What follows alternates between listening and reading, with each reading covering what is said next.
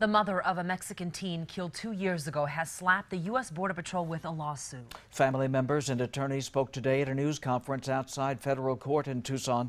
The Border Patrol contends Jose Elena Rodriguez was a lethal threat, but the suit alleges he was not throwing rocks at the agents when they opened fire through the border fence. Arisela Rodriguez is calling her son's death a brazen and lawless killing.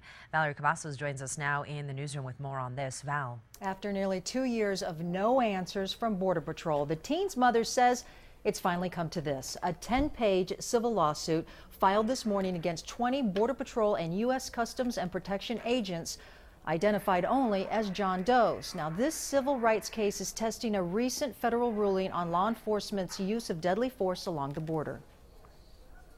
16-year-old Jose Antonio Elena Rodriguez was here on Main Street in Nogales, Mexico.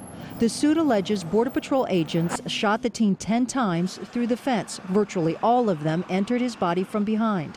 Now the teen's mother wants the agents' names. At least know who was responsible for killing her son, why did they do it, and why aren't they being held accountable. ACLU attorney Lee Gallant charges the agents used excessive and unreasonable force, violating Fourth and Fifth Amendment rights. The suit comes on the heels of a federal appeals court ruling that extends the protection of the U.S. Constitution to citizens in Mexico. It cannot be that they can shoot a civilian 30 feet over the border and the Constitution doesn't protect them. They cannot exert force in this town in Nogales and then claim we can do it with impunity.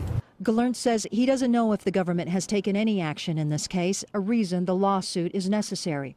Holding pictures of her grandson, the matriarch of the family says they want justice.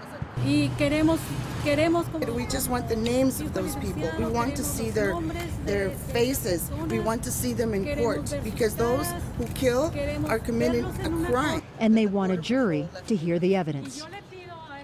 Now, the teen's mother could not attend this news conference because she cannot cross the border. Now, the attorneys are filing a motion this week or next to get those names released.